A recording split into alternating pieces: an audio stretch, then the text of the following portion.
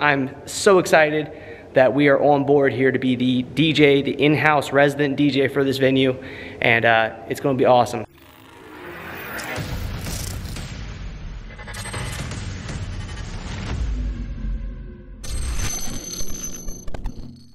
Yo, what's going on, guys? It's DJ Rick Webb. Welcome back to the channel. And as the thumbnail shows, we are back at the venue for part 2 of the install because it's been taking, it takes a while. Anyways, a lot has changed since we've last been in here. I mean, the floors are now polished, which is awesome. We got the chandeliers in. It's coming together, which is awesome. They laid a lot of pavers outside. They got the seat, the whole land is seated down.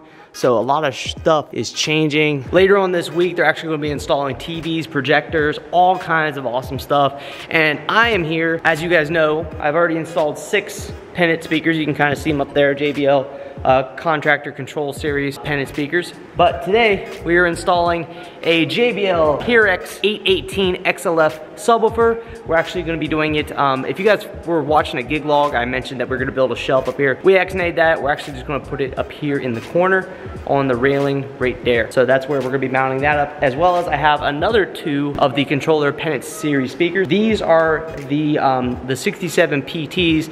Up there are the 67 HCs.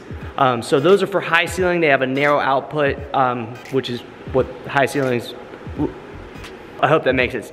These are the normal ones, and they're gonna go up there. We're gonna put 2 of them up there, and that's gonna cover the sound up there. And then Andrew, the owner of the property and all that, he has a couple outdoor speakers from his house he's gonna bring that we're gonna wire up outside, maybe today. That might be the 3rd edition of this install vlog series.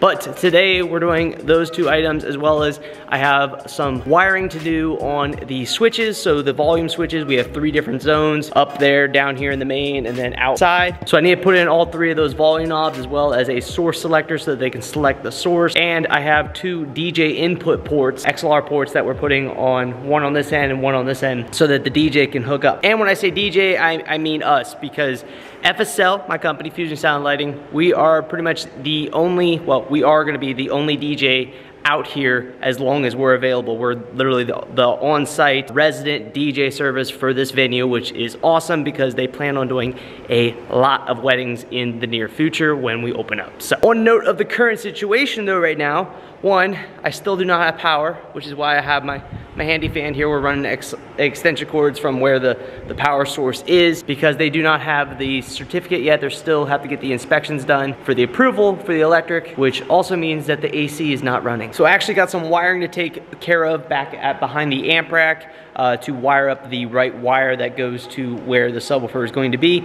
One thing, when I was first putting all of this in, when you saw the original one, when we were putting all the wiring into the framework and stuff, I ran multiple XLR cables so that potentially I had the idea that he was going to want to add a sub, which he did.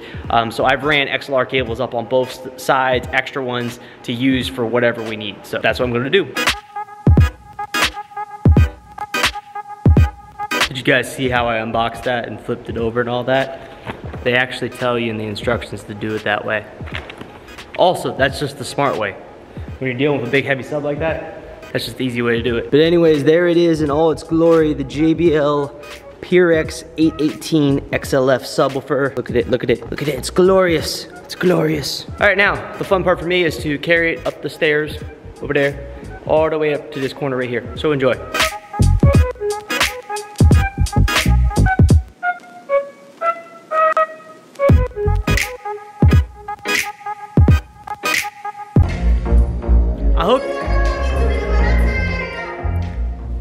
I'll hook my computer up to like show you guys what it sounds like with and without the sub on, but like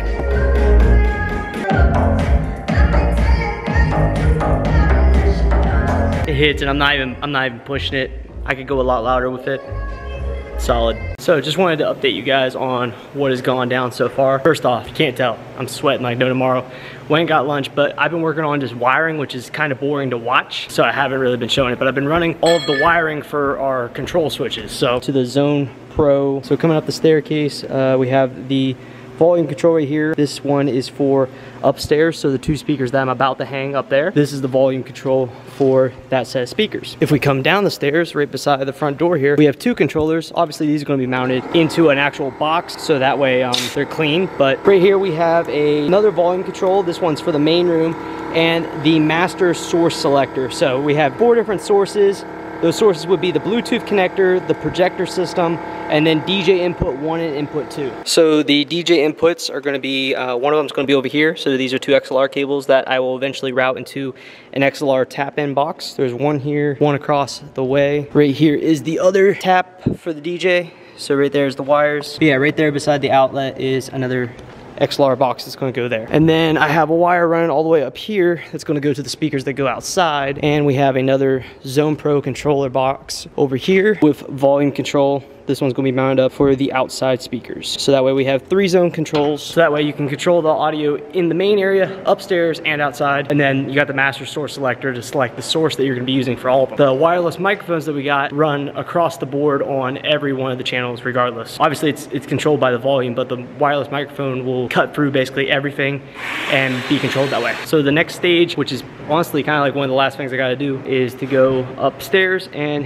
install the next set of speakers. And then I'm waiting on Andrew to bring me the next set that's going to be outside. So there's that.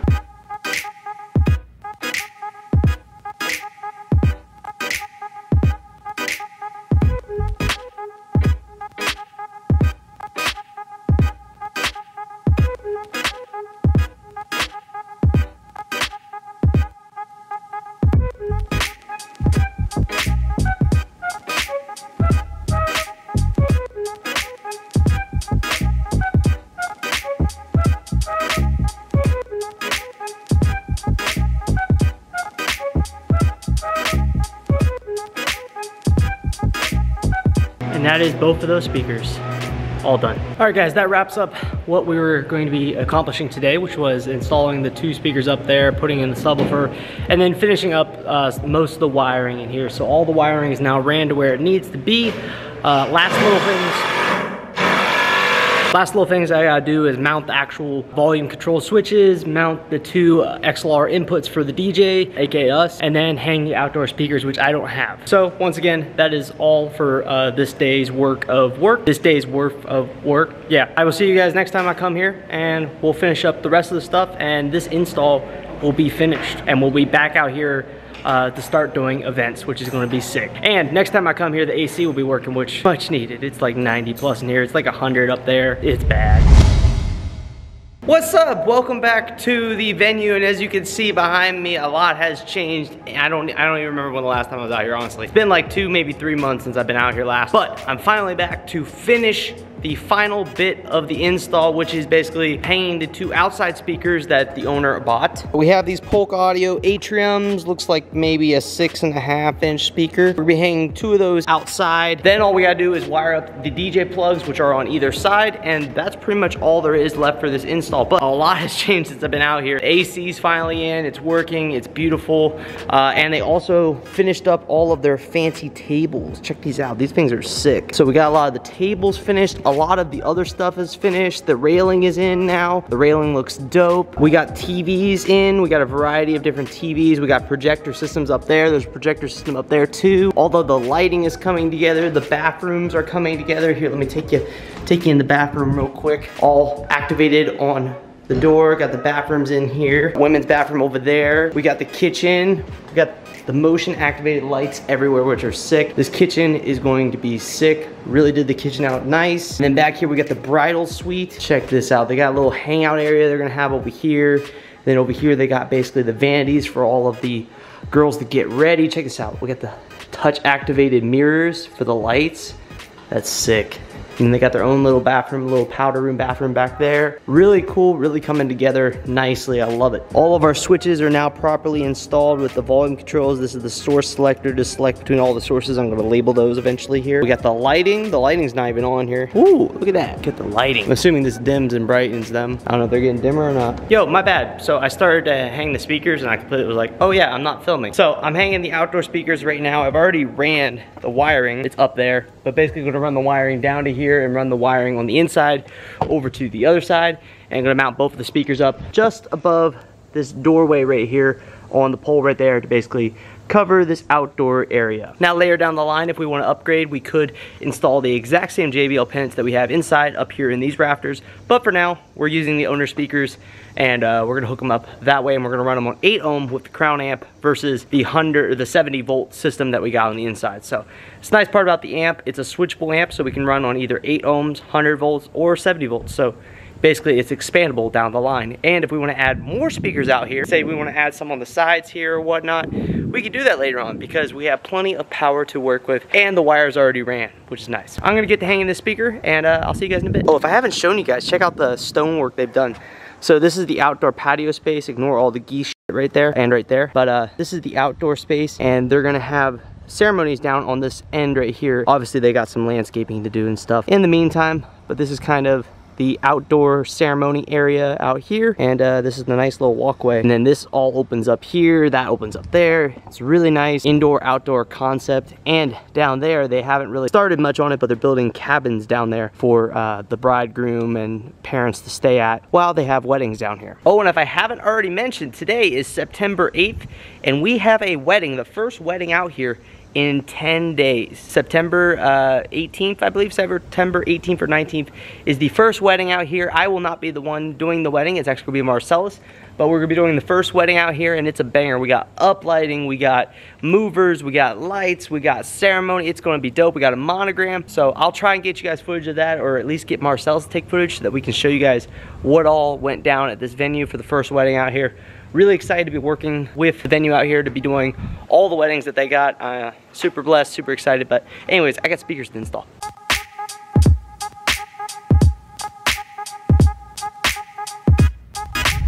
The outdoor speakers are fully installed. So we got the volume switch control right here, so we can turn it up a little bit. So we got the speaker over there and the speaker right there, all installed. And it's all on volume control, so we can turn the speakers off out there. Volume's still playing here because we got 3 different zones.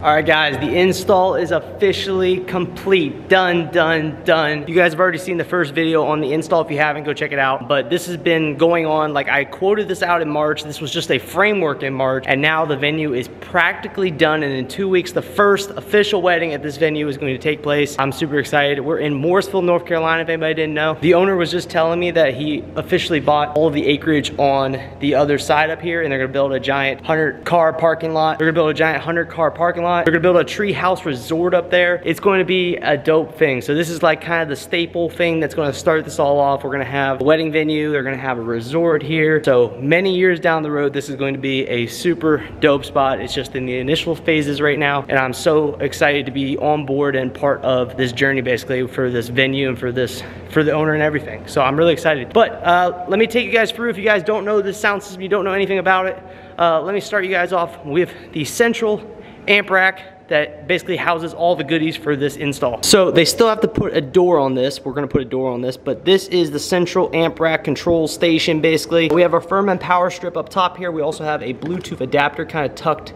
up here. This is an extended Bluetooth range. This Bluetooth adapter is awesome. You can literally get Bluetooth signal from outside to this thing. So super HD quality Bluetooth adapter. I'll link it down below. This thing's actually not that expensive and highly recommend it. Really good. We're rocking 2 GTD audio wireless microphones. He just really couldn't afford to put any really good mics in here yet. So we're starting off with a couple GTDs just to have microphones in case they have a corporate event or something like that. Obviously, we're gonna bring our microphones and use our microphones, our nice Audio-Technica 3000 4th gens, if we do the event. So if they do need mics and we're not here, they have those. The main processing for all of the audio, all of the switches that I'm going to show you, all of the zones, is the DBX Zone Control Pro 640. This is what is doing everything. So this is the Zone Control 640. You might have seen earlier I had my laptop hooked up to it. I can basically tune and control all of the parameters for the switches and the different zone outputs, and everything is controlled through this thing. It's a powerhouse unit. Then all of the speakers, except for the subwoofer are being powered by the Crown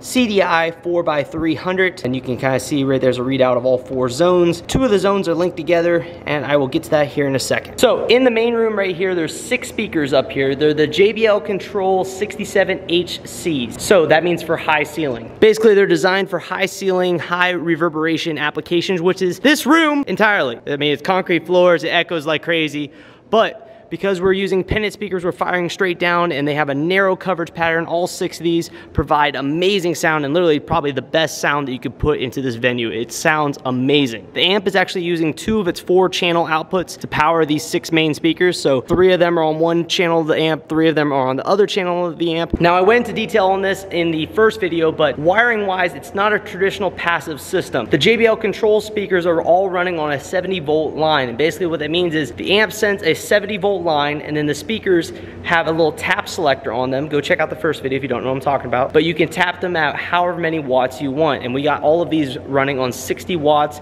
except for the ones up top, they're running on 30 watts. The outside speakers though, those are traditional like home style speakers that you would have. We're running them on an 8 ohm circuit. So a little bit different, but the fact that the amp has 4 different channels and you can select 70 volts, 100 volts, or 8 ohms allows you to do that. So all 6 of these main speakers right here are controlled off of the switches that are all throughout the venue. So let me show you the first main switches. Right by the front door here, we have the main volume control right here. This is for the main room, and then this is our source selector. I need to put a label right here on what all these are, but basically A is our Bluetooth, B is for our projector, C is DJ input 1, which is down here, and then D is DJ input 2, which is on the other side of the venue. We have XLR taps for DJs ready to go.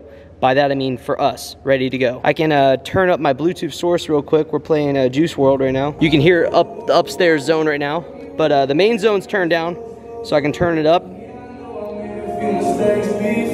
And of course, yes, I need to label this as the main zone. So this is for the main. All 6 speakers in the sub that I'll show you guys up top, run on the main zone. So this main switch right here turns the main speakers on. So we can go up top though, up these stairs. Here, let me show you where I'm walking. So we can walk up these stairs right here. Got this nice metal railing right here, but up here at the top of the stairs is the switch for our 2 speakers up here. So if I turn this up, we got volume up here. And for copyright reasons, I'm gonna not play music. So this is kind of like the extended seating area. So there's plenty of room up here basically to have a good amount of people sitting up here. So you have your main area down here, and then you have more seating up here for additional guests. We have 2 of the JBL. These are just the normal 67 PTs. So these have a full wide range coverage. They can easily cover all of the area up here. So we got 2 of those hanging up here, and those are on the separate controls. And then tucked over here in the corner, we have the sub for the whole entire venue. And this is the JBL PRX 818 XLF. This is a powered sub, as you guys know. Right here is the power input for it. So we drop the power line right here, good to go, turns on. And this sub is all we need in this venue. Believe it or not, because this room has so much reverberation in it, that one sub easily covers this whole entire room, and it's plenty of bass, it bumps. So I got one more control switch to show you guys, and the speakers outside, which I just installed today. As you guys saw, the Polk Audio Atrium 6s. So right here is our last volume control, and it's for the speakers outside. So if I open these doors completely open, by the way. So these are sliding doors. You can open all of this up. So you get a big, nice open area. That one does the same, and that one on the side does it. So you can literally, in like the spring and fall time, open this all up, turn the AC off, crank the fans on. The volume control here is I turn the volume up. You can hear the volume on the 2 Polk Audio Atrium 6s that we installed. There you go. And like I mentioned originally on the original quote, I did have just putting 2 more JBL Control 67 HCTs, the same ones that are in there with the outdoor covers. We're gonna put 2 of them up in this atrium. That way it was all unison speakers throughout, but they're significantly more expensive than these Polk Audios. And these Polk Audios, the owner actually had just chilling at his place. So they were extra speakers that he had laying around, so we utilized them. They sound good out here. We're not really trying to crank it and be super loud outside on this area. It's more of a chill spot, so they work out really well. Then as I come around the corner here, we have the wonderful stairs. Nice stonework here leading out to the ceremony site area. And this is the only thing that we really don't have speakers for, and we have to bring equipment for. So obviously this is all going to be dressed up here eventually, but this is where the ceremonies are going to happen. They're going to get married right here, and you get the big overlook of everything out back here. So this is the one thing that we'll basically bring an LD System Maui 5 Go for, and we'll bring our little audio rack out here with our microphones for our ceremony, and this is where we'll do the ceremony services. Well guys, that is everything for the venue sound install. The project is completely over with, unless we do expansions later on, obviously. But first wedding is coming up in 2 weeks, actually less than 2 weeks. Less than 2 weeks, 1.5 weeks. So be on the lookout for the next gig log coming up. I have a different wedding going on, but I'll definitely get footage. We're coming here Friday, and we're gonna set up all the stuff. We're doing a lot of stuff like I mentioned, but we're coming out here Friday to basically test out everything and get some pictures and get some videos for the venue, because we're doing this up big to get a lot of promotional stuff in the works for basically future weddings, and get the website rolling, get Instagram rolling, all that cool stuff for this awesome venue.